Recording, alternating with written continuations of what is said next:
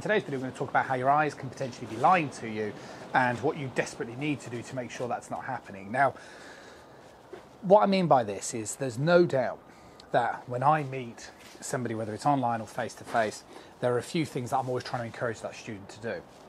And the big thing that you're always trying to do, and I'm going to elaborate on this during this lesson, is we want to find a way to get a sense of nice hitting across the golf ball, keeping that club face nice and stable, so that we can kind of get that feeling of rotating through the ball and kind of minimizing how much hands and arms are materializing and manipulations happening in the bottom part of that swing.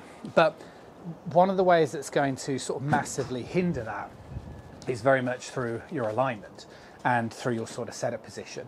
So what I want to do in this video is talk a little bit about some of the setup things that you really want to be doing that will help you become a better ball striker and a better swinger of the club, and then what you need to be careful of when it comes to alignment. So what we know from when we look at professional golf swings and the data is that when they get set to the golf ball, they often preference having a little bit of weight starting on that lead side. And there's a few reasons for this. So if I use this yellow stick on the floor here to represent my ball position, this would be pretty typical of my setup position.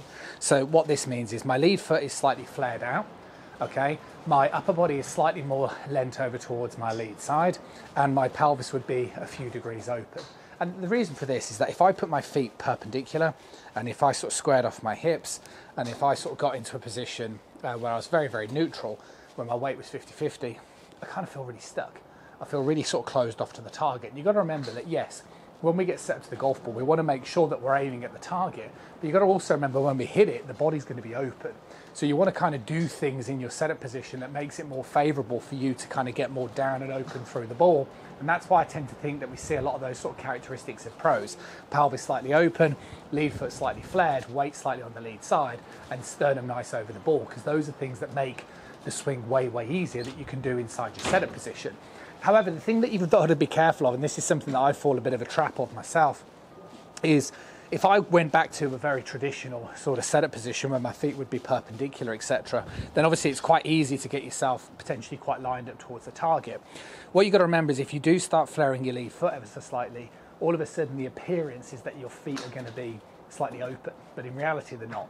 And that's why sometimes it's better to think about the back of your ankles or your ankle line as opposed to your toe line. Because obviously once you flare that lead foot outwards, it's going to give you that appearance for when you're looking down from your perspective that your feet are going to be more open. So that'd be my sort of first thing that you really want to be getting an eye of. Now, the second thing that I always try and do with my students is once we establish this sort of setup position is, like I said, Joe, I really want to encourage students to strike down on the ball. And one of the big things that I'm always encouraging them to do is to picture like a wall. So if you imagine I was aiming towards that 150-yard marker in the distance, but you know, in this teaching bow, I normally use the wall literally over here, but can't quite film from that perspective. So you imagine I drew a big line here that now represented a wall. A lot of amateurs who struggle with backswing and downswing sequence and movement, they often end up swinging back in such a way where it just looks like the club is always going to be swinging in towards the wall. And this is why a lot of amateurs kind of get quite flicky and quite scoopy, because it's kind of the flick and the scoop that stops you from ploughing into the wall. So what you then need to start doing is when you're sort of standing behind the ball, similar to what I would be doing now, I'm really sort of imagining this wall continue all the way up alongside my target, right? And then what that does is when I get set up over any golf shot, I line my club face up with something just in front of me, so my club face is aiming, say, a yard left of that 150, and then position my feet what will be parallel to that but will feel slightly open. And then from there, as I look down, I'm picturing that wall. And that means that I'm never going to get caught swinging too much this way and having to get flippy on it. That makes me get the feeling that I'm going to swing up the wall, down and across the wall.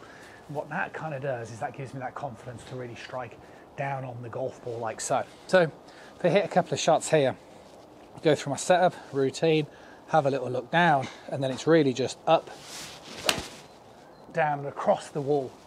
So that one, good strike, really windy here. Wind held it off that right-hand side. But each and every time, you see, I can go through that pre-shot routine now where I know club face lined up, feet going to look that little bit open, weight slightly on that left side. But as I'm looking up at that target, I'm picturing that wall in front of me and I'm just going to go up, hit down across it. So that golf ball never is starting into that wall. And it just makes transferring what you're working on the golf swing, taking that onto the course, just that way, way easier. Welcome in. I'll see you soon.